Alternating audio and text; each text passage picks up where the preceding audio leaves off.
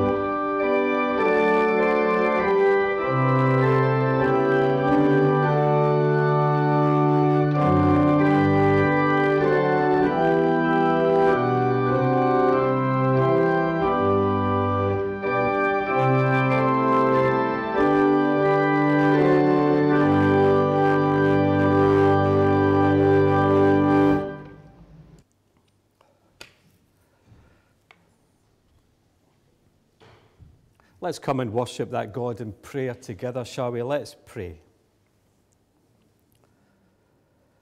Lord God, God of love, we adore you this morning. We have come together wherever we are to be in your presence, to worship you. We come in hope, with joy, with thanksgiving and praise. We come in the name of Jesus, the one who opened our eyes to your grace and filled our hearts with your love. Lord Jesus, we worship you. We rejoice in that love. Lord, today we acknowledge that we need that love. We need you close in your lives. Our lives. So we desire you today above all else. We thank you, Lord Jesus, that you first loved us. We thank you that you've already come to us and invited us to know you, to be with you, to love you.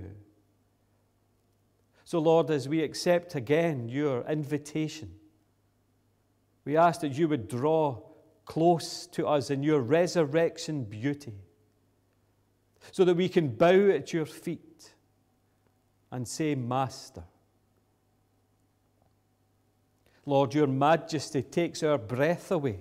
Your love overwhelms us far and beyond anything that our tiny, finite minds can ever comprehend.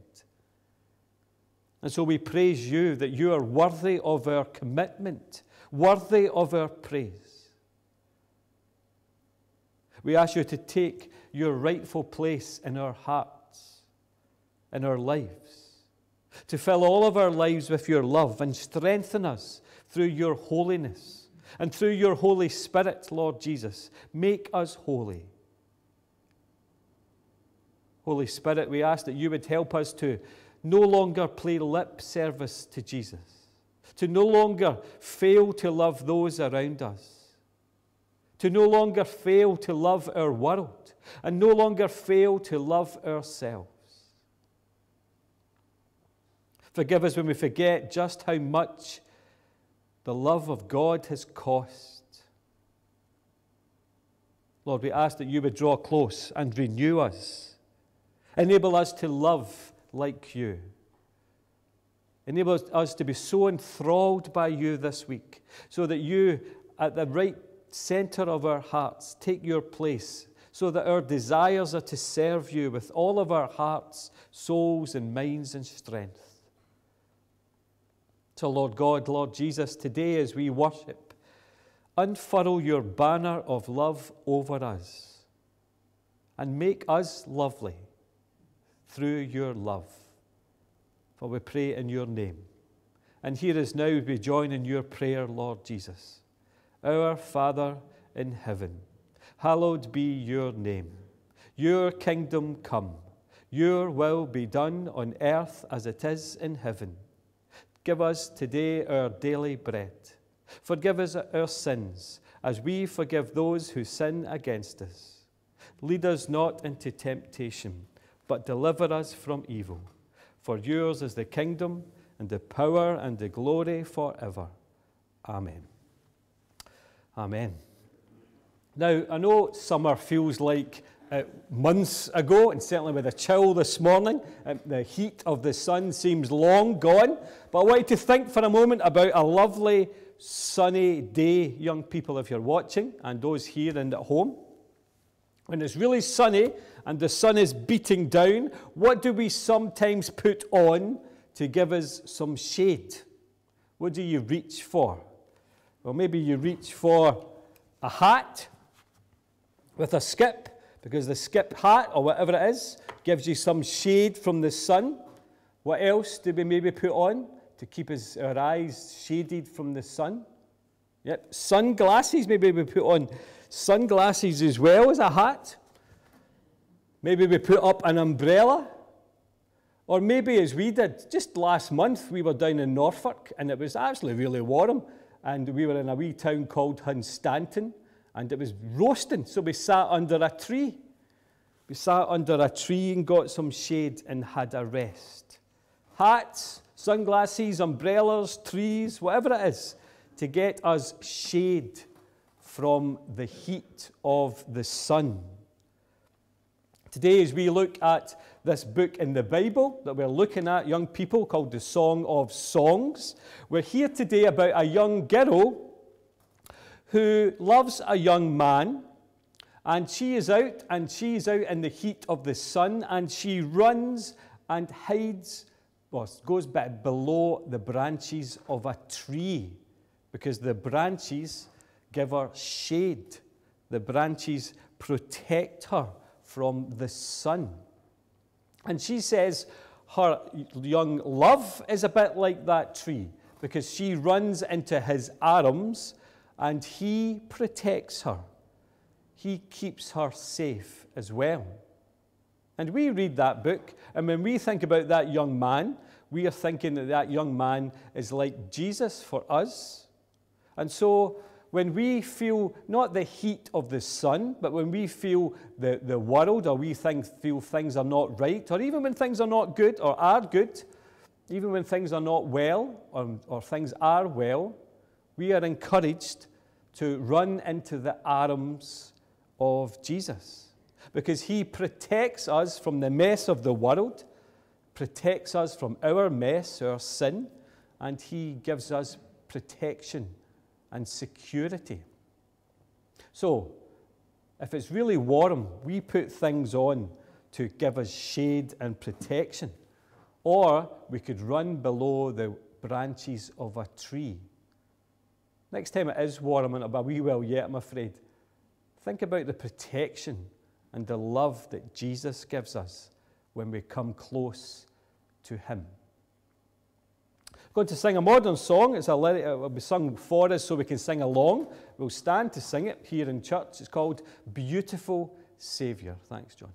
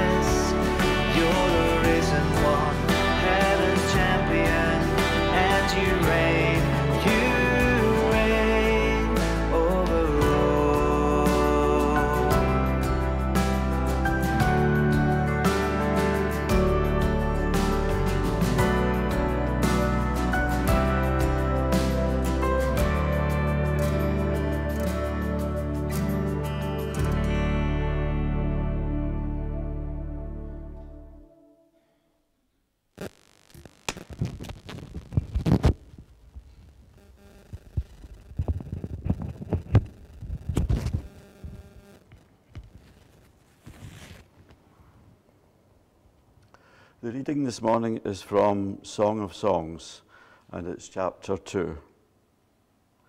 Beloved, I am a rose of Sharon, a lily of the valleys. Lover, like a lily among thorns is my darling among the maidens. Beloved, like an apple tree among the trees of the forest is my lover among the young men. I delight to sit in his shade, and his fruit is sweet to my taste. He has taken me to the banquet hall, and his banner over me is love.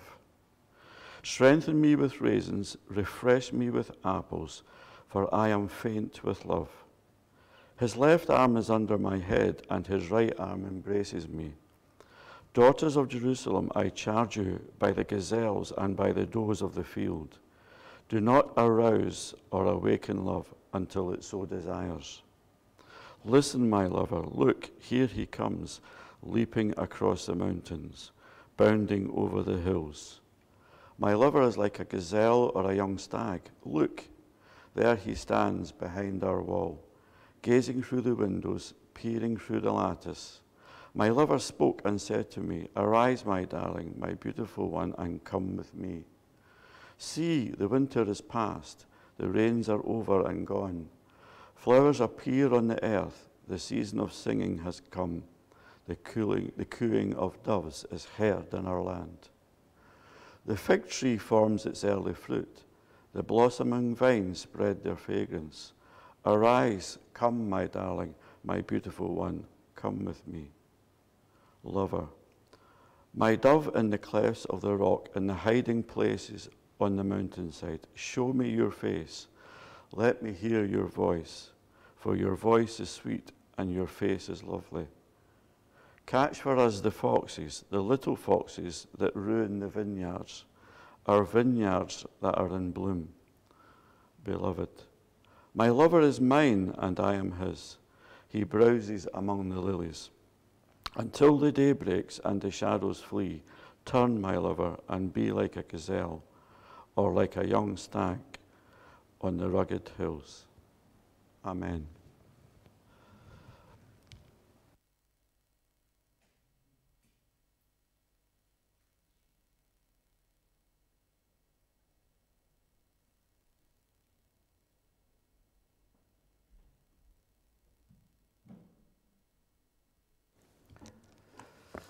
Thanks, Ian.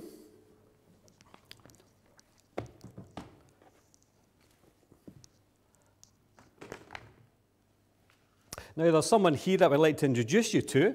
Stephen is starting his training to become an ordained local minister today with us in St. Blane's and Le Cropt, and he has the unfortunate task of having a placement with us over the next while. And so, Stephen, do come on up. I'm going to ask Stephen to introduce himself. So you come up and stand there, Stephen.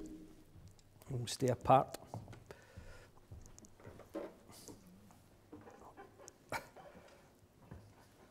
Just stick that one. Is it unmuted? Excellent. So, Stephen, tell us a bit about yourself. Okay, good morning. Can you hear me okay? The mic on? Yeah. Hello, I'm Stephen Miller, and I'm here this morning with my wife, Sandra. Between us, we have 4 children, all in their 30s. And between us, we've got 5.5 grandchildren. I say 5 because the 6th one's on its way, and we have them both sides of the Atlantic, actually. One family lives in America. I come from Motherwell originally, but please do not hold that against me. In terms of profession, I've been a teacher for 40 years. And latterly I was head teacher at Denny High School in Falkirk, and I retired from there last October. I think the other thing to say is I'm steeped in the Church of Scotland. Mm-hmm. My father was a minister, so I'm a son of the manse. My mother is a reverend, so I actually have a reverend mother. Been an elder for 35 years. And until last week, actually, I've been a church organist for the last 39 years. So it's almost like a magnet. I more often go to the to the organ stool rather than the pew. But that's probably enough about me, Gary. Yeah. To be fair, Stephen did offer to play today, but bless him. But I thought on his first day it would be a bit unfair. So maybe the next time Mike's on holiday, we'll have the pleasure of hearing Stephen play. So anyway, Stephen, you're training for the ordained local ministry. Yeah. Now this is a difficult question, but can you tell us what that is? That will involve? Because folks are not really used to what that is. Yeah. And, you know, I've asked the Church of Scotland itself what it involves, and I haven't got a clear question or a clear answer about it. But training for a day local ministry, and it will take about 2 years. And it involves church placements such as this, so I should be with you until about Easter next year, and I'll do the same next year, another placement. And at the same time, I'm studying at Aberdeen University. It's long distance, it's digital, I don't actually go there, but training there for 2 years. In the third year, I should go to, it's a probationary year, lasting for the whole year in fact. What does that allow me to do? It allows me to do everything that an ordained minister such as Gary can do, but I won't be able to take charge of a parish. I'm not allowed to do that. So it may mean that I'm a locum minister. It may mean I'm an interim moderator, or given what's happening in the Church of Scotland with churches coming together in teams, I may become part of a team. So I don't know. That's the long and the short of it. I don't know what it will eventually lead to. But I believe I've been called by God to do this, so I'm willing to obey and go where He leads. So what happens in 3 years, I don't know. But as I say, I'm open to wherever that is. That's a brilliant answer. Well done, Stephen. You summed it up really well. Lastly, what are you looking forward to learning as you're with us here in St Blane's and Lecropt? Yeah, I mean, my whole life is a kind of great reversal just now. I've been used to marking other people's jotters for 40 years, and now I'm back to being a student, and I'm looking forward to learning from you. I'm admiring your cross, and I'm looking at all the different sizes and shapes of people represented there. And individually, and as a church family, we all have our journeys, individual journeys and collective journeys. We all have our own stories. So I'm looking forward to learning from you. But in a great sense, you're going to be my teacher. I hope I have something to offer you, but you're going to be my teacher. So what I'm going to learn from you, I don't yet know. And in a sense, it'll be up to you. But I'm looking forward to being here. Thanks very much for the lovely warmth of welcome that we've both had today. And you don't know this, but you couldn't have picked a better song to sing next. Right. Because having been an organist for 39 years, I actually requested that we sing as a last hymn that I ever played last week in Auchterarder Parish Church. You're now about to sing this. Oh, well, so you couldn't have welcomed me in a greater way in song. But thanks very much, and I look forward to meeting more of you and being with you in the months ahead. Thank you very much. Brilliant, Stephen. Thank you so much. Thank you. We look forward to what you bring to us as well over this time. Thank you. Thanks, no worries. So let's sing that hymn then. It's How Great Thou Art.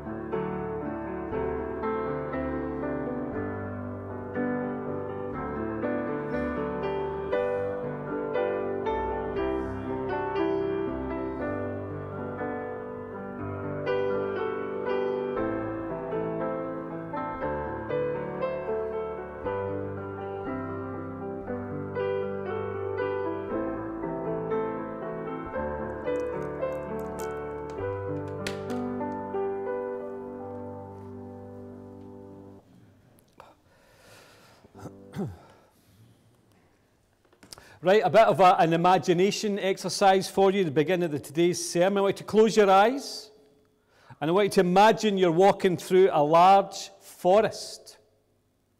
You've been walking through this forest for days and days. It's dark and oppressive. You're lost. You get the feeling you've been wandering about for ages in circles. Every now and again, you can see a clearing in the forest. But when you go out into the clearing, the sun is so strong that you can't bear the heat. So you retire into the trees and keep going. Your food is gone. You're thirsty. You're drinking water off leaves and the stuff. And then suddenly you come across another clearing. But this one is different. In the middle of the clearing, you can see a different tree. And so you run across the clearing in the heat and get under the branches of this tree. You look up and you see the branches are full of red apples. You take one, you bite into the apple, and streams of delicious apple juice fill your mouth. You can open your eyes if you closed them. If you can think your way into that kind of situation, into that kind of experience, then you're well on your way to understanding what the young woman in Song of Songs chapter 2 is feeling. Today we begin, we've started our studies in this strange book, a book where we are recognizing lots of different ways of understanding it, that it's a love story between celebrating human love and sexuality, but it's also a picture of a description of the divine love that Jesus has for his church. The divine love for Jesus and individuals like you and like me. We've tried to begin to understand what this book is about. We've heard the voice of a young woman and the voice of a young man. We've also heard the voice of some friends. There's lots of theories about who these people are. One theory is that, of course, that the young man is Solomon and the young woman is a woman in his harem, and he has picked her out to become one of his many wives.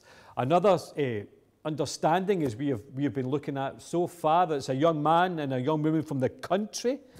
She may or may not be in Solomon's harem, but she's definitely in love with this young country boy. Now, I'm not too sure how these different theories, how important they are for us as we understand this book, but it certainly seems to be mostly about a young woman and a young man from the country. And as we've said before, there is a bit of a flow to the book. And as we come into chapter 2, we are coming into they're in the engagement phase of their relationship. It's really a springtime romance with flowers in a forest and the like. We've already seen in chapter 1 that this young woman is anxious about her appearance. All through the book, she's anxious about things. In chapter 1, she was anxious about appearance. She'd been working out in the sun, working in her family's vineyard. The sun had weathered her and darkened her, and she was anxious that her young man would still love her. She was also anxious because she didn't know where her love was, and she asked directions and the like and found him towards the end of chapter 1. We also heard the young man reassuring her of his love. I liken you, my darling, to a horse, which we reckon wasn't perhaps the best phrase to be using, but certainly one of Pharaoh's horses must have been beautiful, and he gets away with it. But he reassures her of her beauty. Your cheeks are beautiful with earrings, your neck with strings of jewels. He reassures her of his love for her, no matter how she feels, no matter how she looks, or whatever.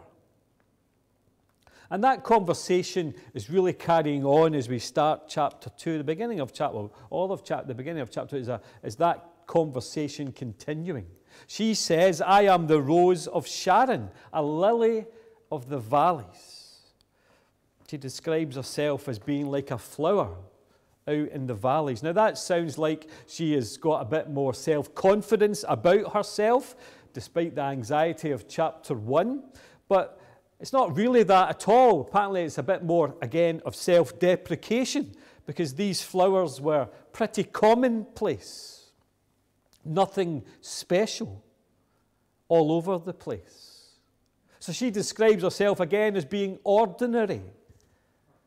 But he replies, as you would expect him to reply, in the same way as he did in chapter 1. You are like a lily among thorns. We would use the phrase like a rose between thorns or whatever. A rose between two thorns. She might feel herself common, like a common lily or Sharon rose or whatever, but in his eyes, her beauty shines to him.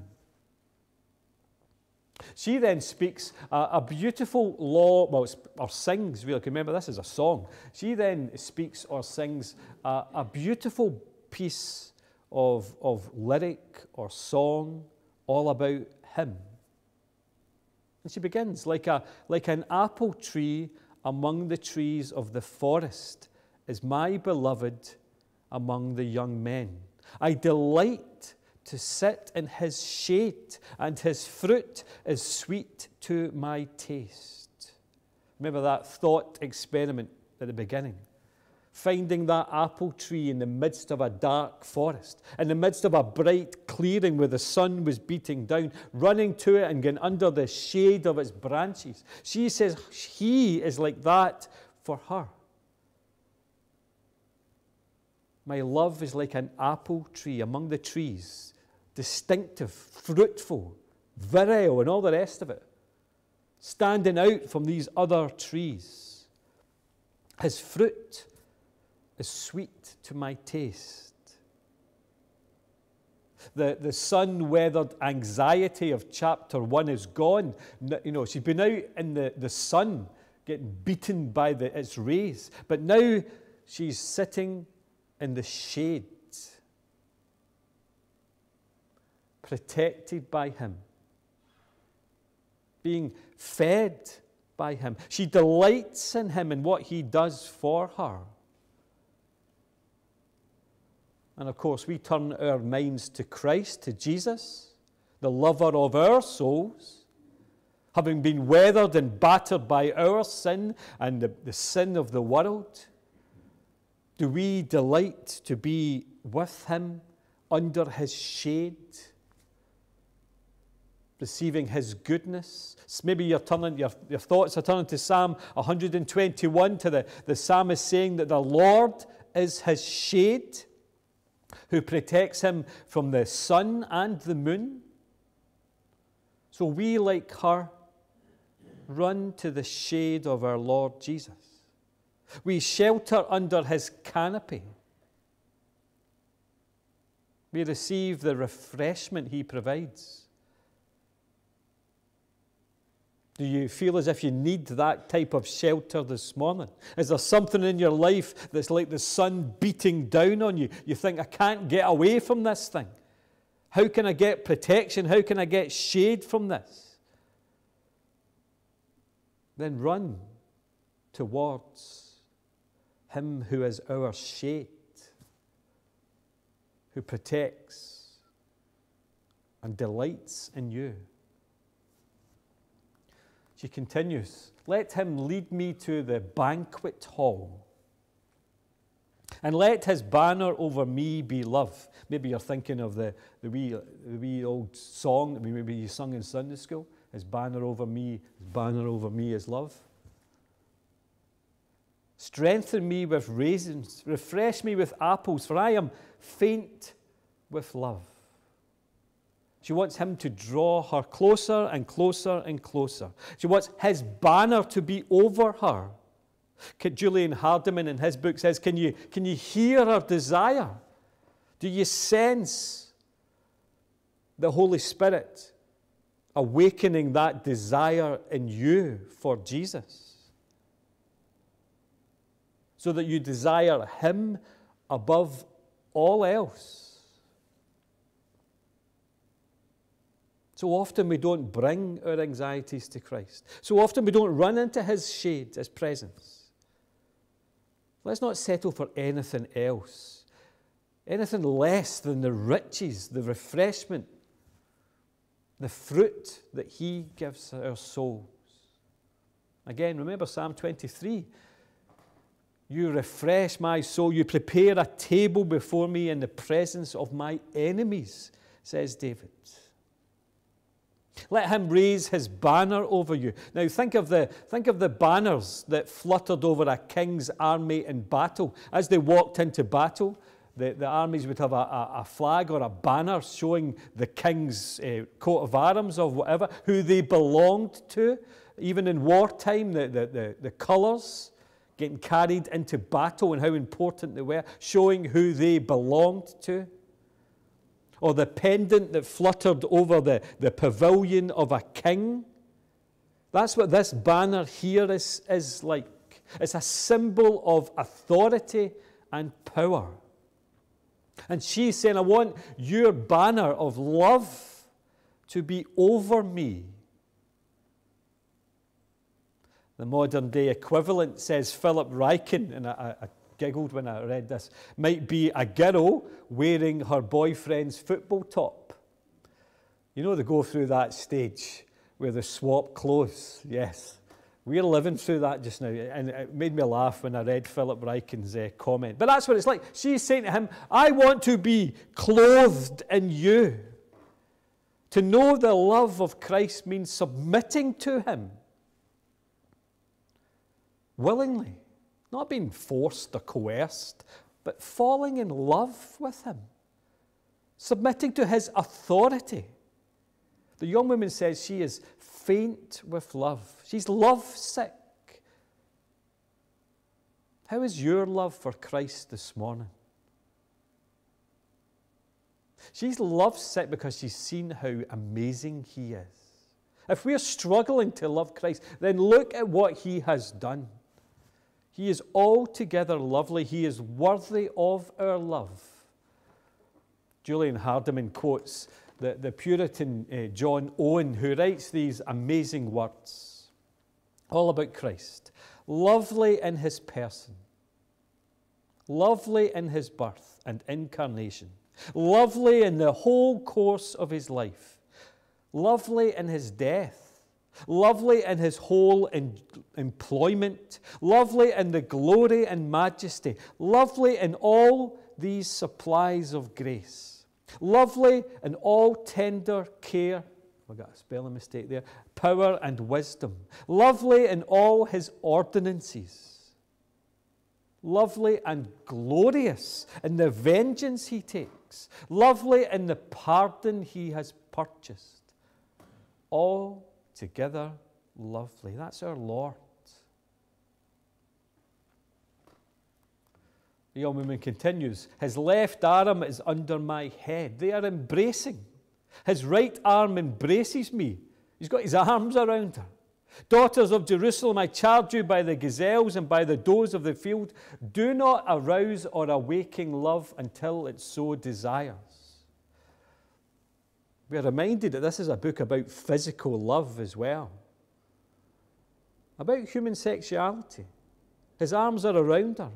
His desire is to hold her close. But note, there's a moment of pausing.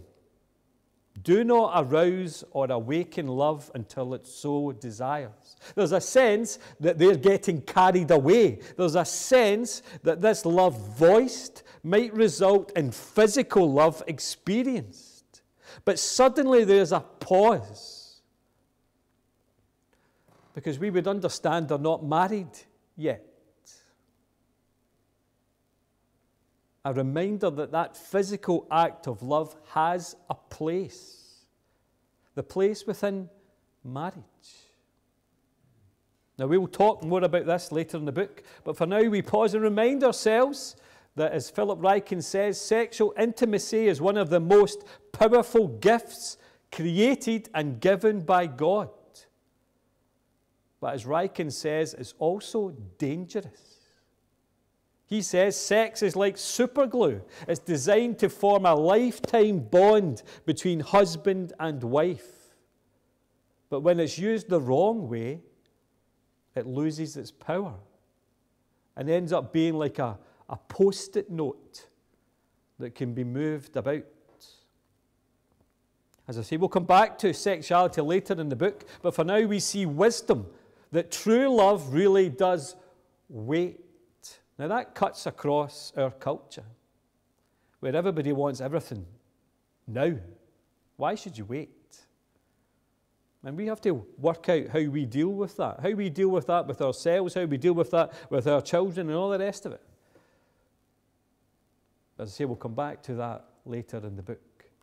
She continues, listen, my beloved. Look, here he comes, leaping across the mountains, bounding over the hills. My beloved is like a gazelle or a young stag. Look, there he stands behind our wall, gazing through the windows, peering through the lattice. Why wait? Well, he is worth it. Sense his power, sense his nearness. The Song of Songs shows us a perfect picture of love and marriage. And it shows us, in 2021, the perfect Lord Jesus, who bounds towards us, who comes to us with the same vigor and power. He's made the first move. He has come to us. I just had this thought in my head about those horrible dances we used to have at school. Stephen, you'll know this, when you're teaching the Waynes at school and you're lined up in the other, all the boys are on one side of the gym's hall and all the girls on the other side, and there's that horrific moment when you're that age where you have to cross over to choose, and you know that your whole day is going to be shaped by what happens at this moment in time. But Jesus has come to, he has crossed that, not gym hall, that vastness of the universe to choose you and me. And he invites us into this relationship. And then she does something interesting. She then uses his words as she sings. My beloved spoke to me and said, arise, my darling, my beautiful one, come with me. See, the winter is past, the rains are over and gone, flowers appear on the earth, the season of singing has come, the cooing of doves is heard in our land, the fig tree formed its early fruit, the blossoming vines spread their fragrance. Arise, come, my darling, my beautiful one, come with me. He's been speaking of the springtime romance continues. But she uses his words. She sings his words back to him. How important it is for us to know and sing the words of Jesus in our love, to hear his invitation, to allow his written word to soak deep into our souls so that we pray or sing or recount his words back to him, to show how his love has come deep into our souls. Let Jesus show you the wonders of creation, the wonders of love, the wonders of grace, the wonders of transformation, and then let those words become your praise back to him. We say it all the time. If you're struggling to know what to pray, then use God's word to help your prayers.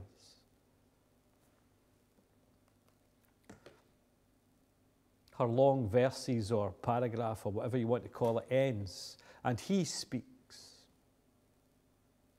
My dove in the clefts of the rock and the hiding places on the mountain says, show me your face. Let me hear your voice, for your voice is sweet and your face is lovely. Catch for us the foxes, the little foxes that ruin the vineyards, our vineyards that are in bloom. He speaks of finding his love in the cleft of a rock, sheltering. He invites her to be with him again. He wants to see her face. He wants to give protection to her, to get rid of the foxes and the like. He wants to hear her voice. Philip Ryken says, Jesus is our bridegroom. He loves us with this kind of love. Sometimes we hide ourselves because we think we've messed up. We think, he can't possibly love me because I've done this and I've done that, or I've not done this or I've not done that. But here we see Jesus yearning, this young man yearning for his love. Here we see Jesus yearning for you. He delights to hear your voice. To you, to him, your face is lovely. How do we know this? Well, he died for you. He longs to protect and hold us. Why do we hide? Why do we spurn him so often? But yet we all do it. And so the young woman finishes her chapter. My beloved is mine, and I am his. He browses among the lilies until the day breaks and the shadows flee. Turn, my beloved, and be like that gazelle or like a young stag in the rugged hills. She describes the man of her dreams. He is everything to her. My beloved is mine, and I am his. Jesus is everything to us. He is our love. He is our beloved, and he is mine. He is yours. He has chosen you and me to be his. He has turned his face towards us, and he smiles with a love that should melt our hearts. No matter your experience of love on earth, whether it's been good, bad, indifferent, whether you've, as a human being, hurt someone else or someone else has hurt you, or whether you've been unreliable, whether someone else has been unreliable, human beings know the pain of life. They even know the pain of singleness, being alone, longing for someone. Well, all those pains, all those longings can be satisfied in Christ.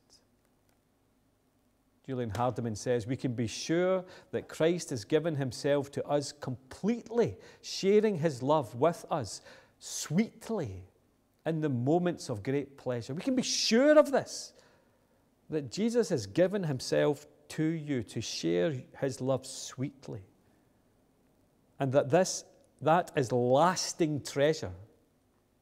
He will still be ours tomorrow and next year and forever. He is ours. I am his and he is mine.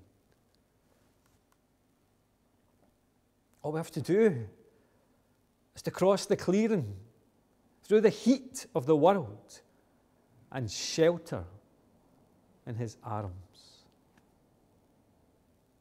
Amen. Let's begin to process that and to think that into our own lives, firstly by listening to Mike's organ recital, which is Pachelbel's. I'm probably saying that wrong, Stephen, apologise. Something in D. Canon in D major. Sorry, John, I've just moved it on. Is it going to work? You may have to put it back and put it forward.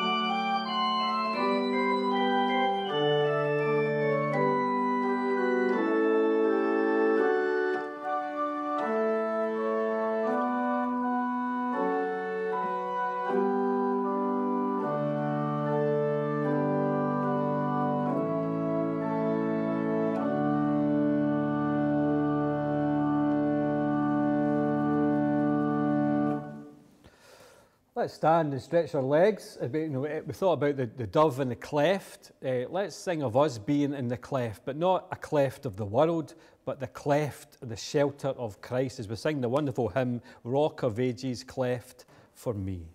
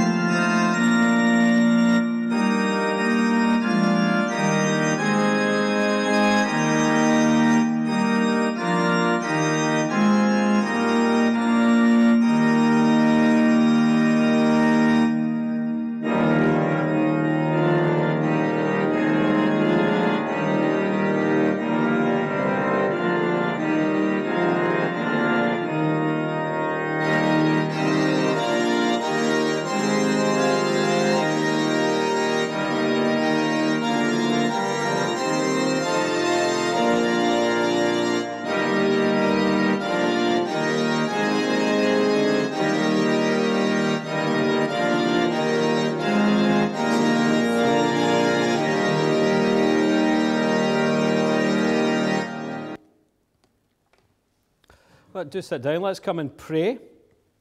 And I'm going to ask you to pray for me this week. I've got a funeral on Tuesday. You'll know that I'm the sports chaplain to the university football team. Well, I've got to know the players over the years, the 5 or 6 years I've been doing that. Got to know the management. And I've also got to know a lot of the fans and the folk who come. And I got to know one guy really quite well. His name was Jim. He was the former kit man to the university team. And I used to run Jim to the games and stuff like that. But Jim unfortunately passed away 2 weeks ago, and his wife asked me to conduct the funeral. So I'm really quite anxious about this. It's on Tuesday. But it's also a great opportunity because I know there'll be folk from the university team, the managers coming, there'll be folk from the university will be there. So it's a great opportunity to also talk about the hope that is in Christ. So I would covet your prayers. It's Tuesday at 12 noon. Over in Logie Kirk. But anyway, let's come and pray for ourselves and pray for the world. Lord Jesus, we rejoice in you. We rejoice and thank you for your love. We rejoice in that acceptance of us. And today we open our lives fully to that love, fully to you. May your love surround us, hold us and affirm us and protect us. Lord, today we hear your voice and we answer your call. We open our lives to you as we ask that you would keep us close in that relationship. Help us to tune out the evil one who tries to tell us that we are not worthy of your love. Lord, if any here or at home feel as if they're caught in a dark forest, on a dark night, for any longing for dawn, for any suffering, for any fearing, wondering, or full of anxiety. Lord, may they be aware of your left arm under their head and your right arm coming round them. We thank you that you bring complete love to our lives. We thank you that you are trustworthy. We pray that you would love your church, that you would remind us of your love, that you would hold us close, wash us clean, and make us sparkle. We pray, Lord, for all who grieve, for all who have been bereaved and continue to live with bereavement. We pray that you would draw close and they would be blessed and comforted. We thank you for the privilege, Lord, of being at folks' funerals and celebrations. And we do pray for Tuesday. We pray for Elaine, Jim's wife, suffering herself in hospital at the present time. We pray for those from the university, players and former players who will come, that they will hear you speaking to them some way during that service. We continue to pray for our denomination as it seeks to plan for the future. We thank you for those stepping forward and answering your call to serve you in the denomination. We do pray for Stephen as he starts his training, Lord, that you would bless him, that you would ease any anxieties that he has, that you be with him and Sandra as they begin this new chapter, that you would prepare him, Lord, to serve you in your church. We pray for the presbytery who make decisions soon about churches, congregations, about buildings, that they will be led by you. We pray that they will be fair. And above all, Lord, we do pray that these changes will build your kingdom and help your church to reach out with the gospel to your world. Lord, as we give to you today from our hearts and from our wallets and bank accounts, we ask that you would use our offering, Lord, to enable us and others to sing of your love and to reassure others of that love. For we pray in your name, Lord Jesus. Amen. Let's close singing the hymn, Before the Throne of God Above.